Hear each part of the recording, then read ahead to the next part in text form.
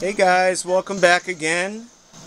Today we're going to show you the Alpine Type X12, the Skar EVL 12, and the JL Audio W6 12. They're all the same woofers, same size, and we're just going to take a closer look at them.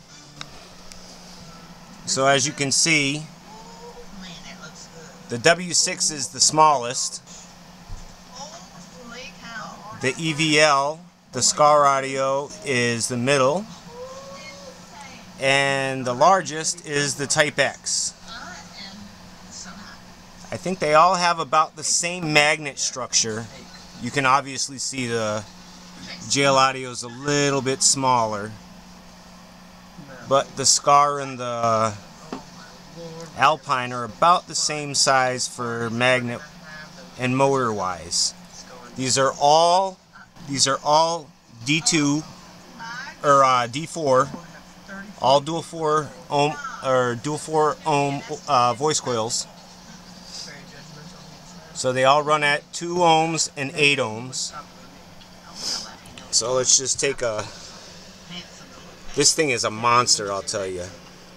Like sound quality wise, this is definitely. I mean, but it costs $500 now.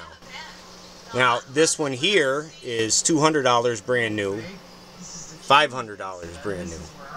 And this one right here is, this model is now discontinued. They make the V3 version now, and I believe that one's about $600 or $700. And this one was the same price when this came out. So you're looking at a $600 sub, $200 sub, $500 sub.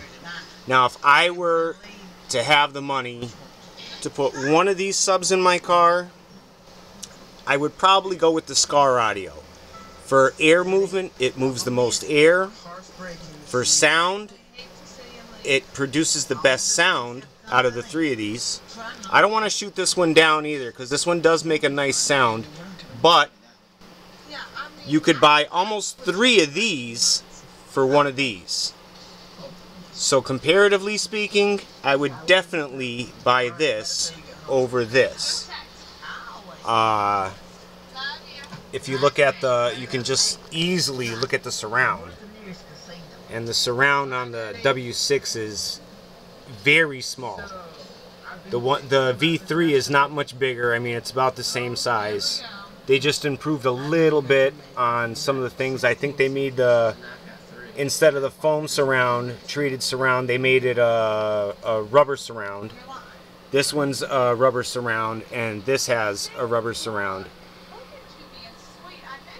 So if you want to look at the voice coils now, let's see if we can get some more light here. Now see if you see what they did with the spider. The spider is raised, which allows, I believe it allows more movement. The spider is also woven into, or the leads are woven into the spider. Now, this one, let's see here. The leads are woven on top of the spider. Let's see if we can get a better look here. Let's get, there we are. The leads are woven on top of the spider, and this one, the leads are not even on the spider. They put the leads straight from the coil in there, right up over the spider, and right into this little distribution box here.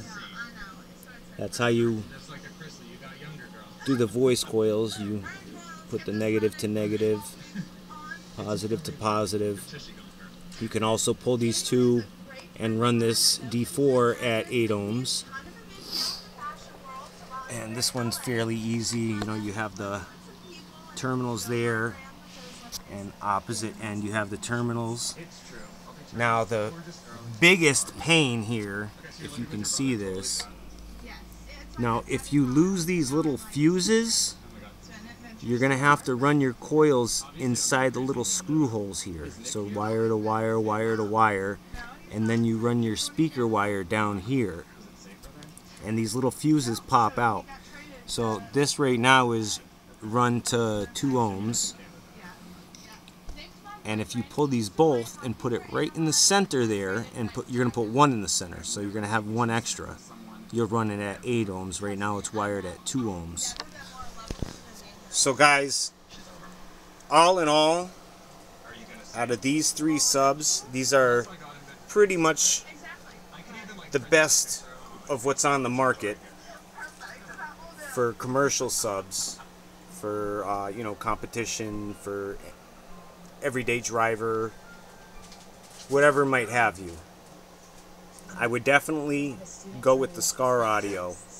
Price wise, sound wise, air movement wise, this sub is, they made something above the rest, and this is just their mid-grade version. I mean, if you want to spend $300-400, you're gonna get the top of the line. The sub's probably, you know, it's got 3 or 4 magnets. The magnets are bigger. I wish I could bring my Rockford Fosgate T2 in, but that one's currently in my car. So guys, if you want to hit the like button, that would be cool. We appreciate your support. Subscribe to our channel. We're going to have much more videos coming.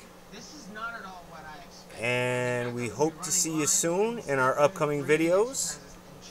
Remember to like and subscribe. And we also have a Facebook. I can put the link up somewhere on our channel. It's Bassheads of Massachusetts, up on Facebook. You're welcome to join. It's a public site. We're just going to talk about car audio, and maybe I can get some local enthusiasts to get together, and we can all talk about car audio in the public. Show off our systems, get together, maybe sell, maybe trade. We'll see what happens. But we'll see you at Bassheads of Massachusetts on Facebook. And Subs and Paws with a Z on YouTube. Thanks for watching, guys. We'll see you next time.